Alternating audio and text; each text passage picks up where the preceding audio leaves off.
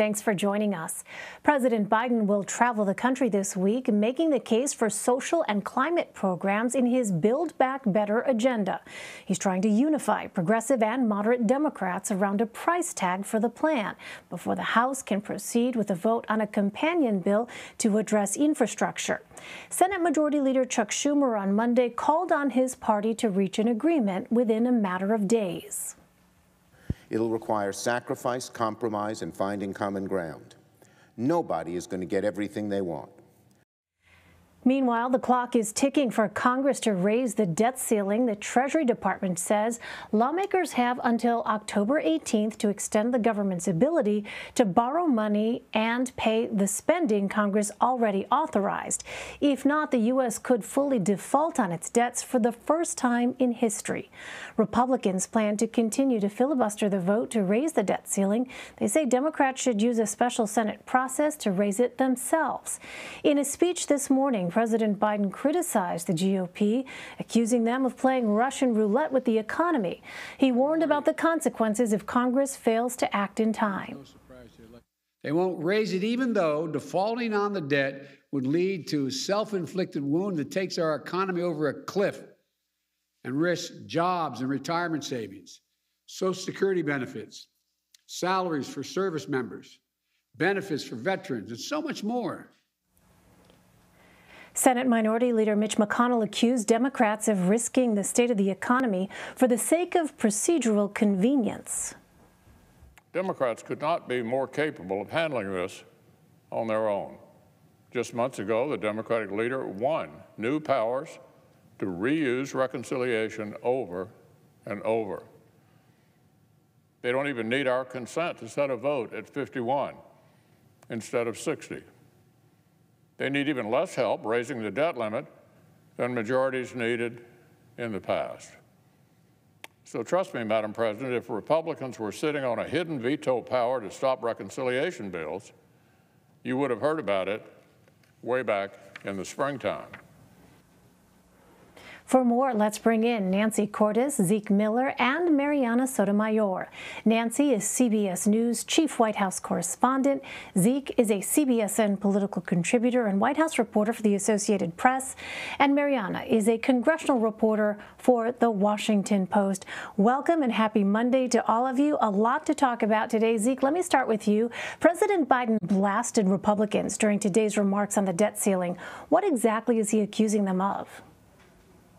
Well, he's accusing them essentially of hypocrisy, of not voting to allow the U.S. government to meet its obligations for spending that was a good chunk of it was incurred under the last administration, President Donald Trump's administration, and passed by Republican majorities in Congress back then. This is an effort by the president, really, to if Republicans want to make Democrats raise the debt limit alone, the president and the Democrats are going to sort of try to maximize this political moment as well and attack Republicans for obstructionism, playing games with the full faith and credit of the United States. This is a partisan fight that ultimately will get resolved because, the stakes of a U.S. government default are just too high for both parties to really comprehend. But in the near term, next 2 weeks, while this figures out how exactly it gets resolved is a big open question. But it's going to get resolved. But it's going to be messy for both sides, and both parties are trying to sort of get their political licks in. All right. Well, Nancy, last week the president stayed in Washington to negotiate directly with moderates on his Build Back Better plan. You asked White House Press Secretary Jen Psaki about this earlier. Let's listen to that. How long do you plan to give those negotiations with Manchin and Sinema? Is there a deadline? Well, I would say that our objective is getting this done and delivering for the American people, and we're going to continue pressing forward until we get it done. So, yes, it requires Senator Sinema and Senator Manchin moving forward and supporting a path forward. It also requires agreement on what a package would look like. So the president's going to continue to work with a range of members from across the Democratic caucus. So now the president is hitting the road to sell his agenda to the public. What is the White House saying, Nancy, about the price tag for his social spending plan? And historically, have these roadshows been effective for him? Well, Elaine, what the White House is saying today is notable, essentially conceding for the first time that his signature piece of legislation is going to be a lot smaller than he had initially hoped. The press secretary, Jen Psaki, saying that he is holding a virtual call with progressives this afternoon. In fact, I just spoke to a member who's still on that call, basically asking those progressives what they're willing to give up in order for him to be able to strike a deal with Senators Manchin and Sinema. This comes after yet another weekend where we saw no breakthroughs in the negotiations. And as we know, Manchin in particular is holding firm to this $1.5 trillion price tag. That's more than that's slashing this bill by more than half, because the president's plan is $3.5 trillion. This is no doubt going to be a cause of great frustration to progressives who say they're almost there. They're almost across the finish line. They just need these 2 more votes. But, you know, whether they need 2 votes or 20 votes, the result is the same. They are going to have to negotiate, and they're going to have to start figuring out which of those priorities that are stuffed into the Build Back Better bill they can live without. So, Marianna, you have been reporting about a growing trust deficit for Democrats. This is what you wrote. The party's, quote, ability to rebuild unity and get their 2-pronged legislative strategy back on track will be paramount to whether they close out the year having delivered on the promises they made to voters ahead of what is expected to be a difficult midterm election. Is it clear what parts of this big social spending bill could be cut? So that's something that members are very much trying to figure out now. Actually, it was like minutes after Biden left Capitol Hill on Friday that members of the Progressive Caucus decided to meet to just start having those conversations of what they're willing to live without. You've also seen other members, including moderates and frontliners, those who are most vulnerable and represent some of the most vulnerable districts. They're already telegraphing, whether it is in op-eds or statements, about what they want to see for those moderates, as well as, I would say, some progressives. They definitely want to make sure that they can lower the cost of prescription drugs. That has been a point of contention for other moderates as well. And then you also have heard from many members about how to divvy up healthcare pricing. There's some priorities like expanding Medicare. There's also others like making sure that Medicaid is present in Republican states who have decided over the years to not implement a number of Affordable Care Act subsidies, making some of those permanent as well. So those are some of the debates happening right now. But really, going back to your initial question, there is this problem of trust. Put aside everything that has to do with the policies and how much should be funded here and there. Really, what leaders have to do is try and mend a lot of these trust issues between progressives, between submoderates that really did boil over in statements over the weekend, whether it was from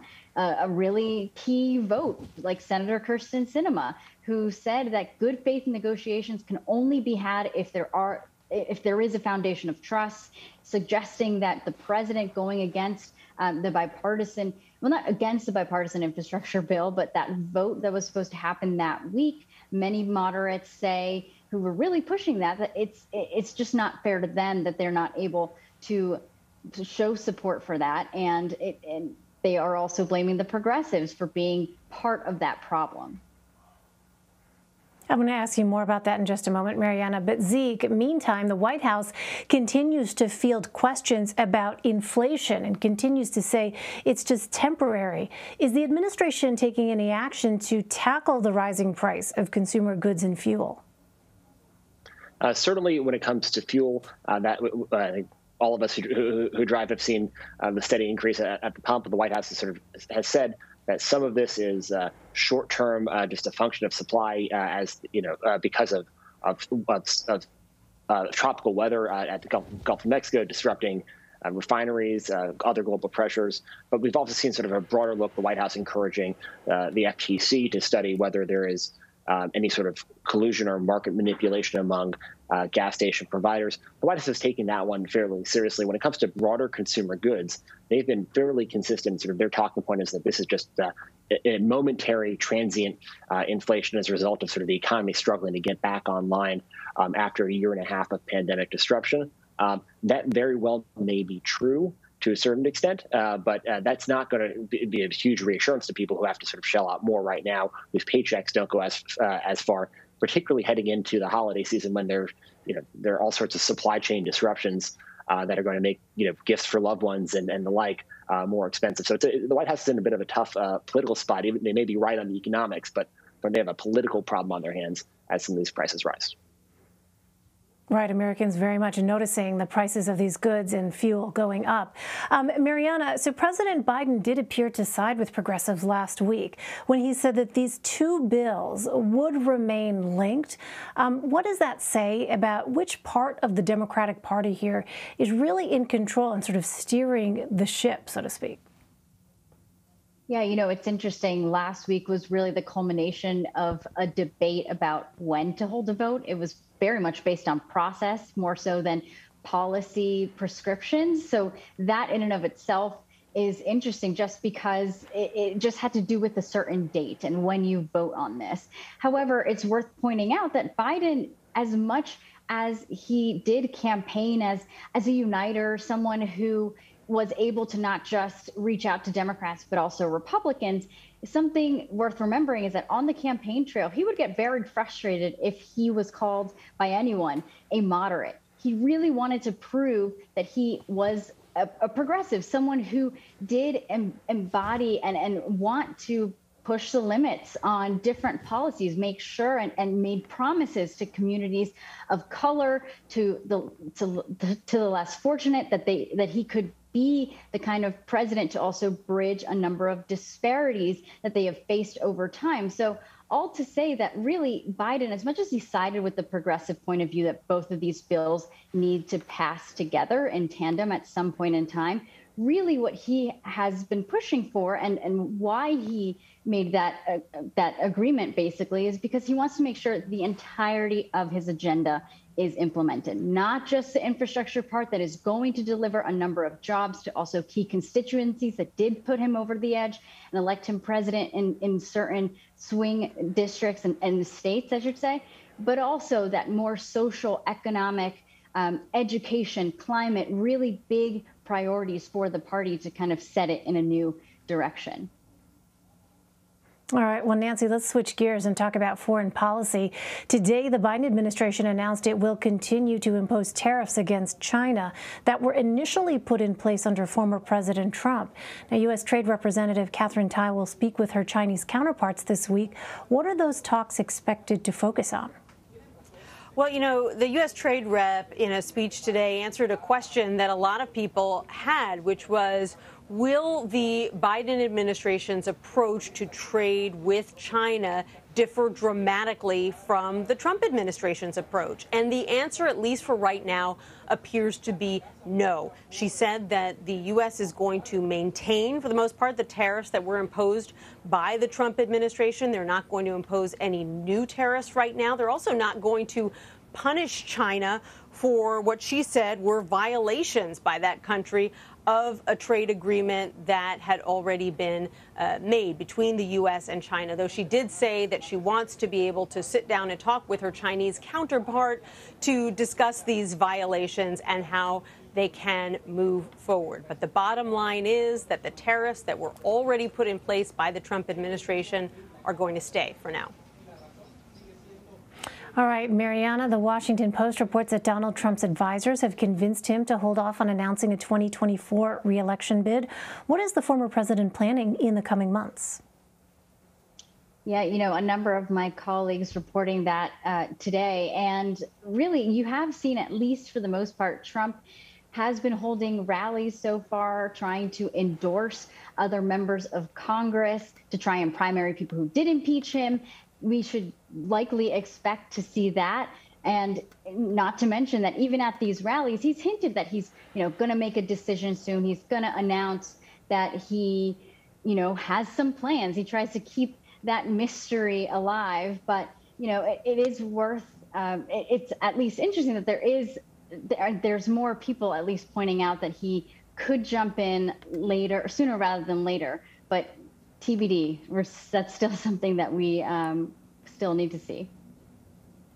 Yeah, the very much big open question for Republicans especially, who are looking at 2024 as well. All right, Nancy Cordes, Zeke Miller, and Marianna Sotomayor, thank you all very much.